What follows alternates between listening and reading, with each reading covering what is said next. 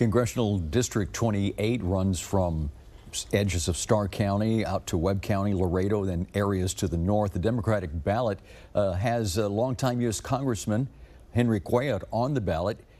Some of his challengers say he's been there too long. Channel 5's Christian Von Preissing following this race, and he spoke to them about their experience and agenda.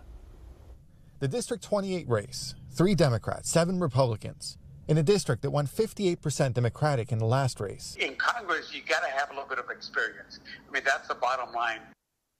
The challengers to Congressman Henry Cuellar say it's been too long. What does it mean when someone is in office for 18 years and they spend half of their time away? Congressman Cuellar pointing to his position as the only Democrat from Texas on the House Appropriations Committee, saying it brought a lot of money to South Texas. I've been able to deliver funding. As you know, when the pandemic hit, we brought in millions of dollars for the Valley for pandemic relief, the American Relief.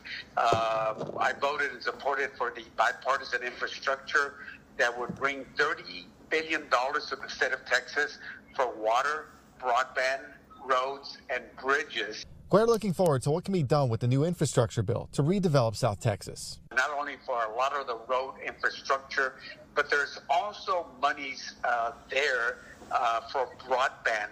There's also monies there for electric charging stations. As you know, there are people that want to have electric cars, but there's no electric charging stations. Challenger Tanya Benavides, a community organizer who worked with the Laredo Clean Air Coalition and the No Border Wall Coalition. We knew the importance of fighting back, to not allowing another term of the Trump presidency potentially be the determinant of whether Laredo was going to get a border wall or not. She says the less populated regions south of Laredo, Starr County, and other areas are underserved and in need of more opportunities and basic services to keep people there.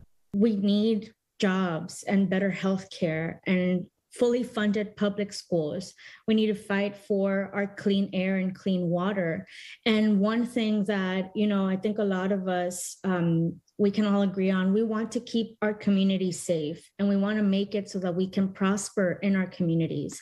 This primary race happening after a recent FBI raid on Cuellar's Laredo home and after a close election for Cuellar in 2019 against Jessica Cisneros, who's running again. Fortunately, she was not able to speak to us.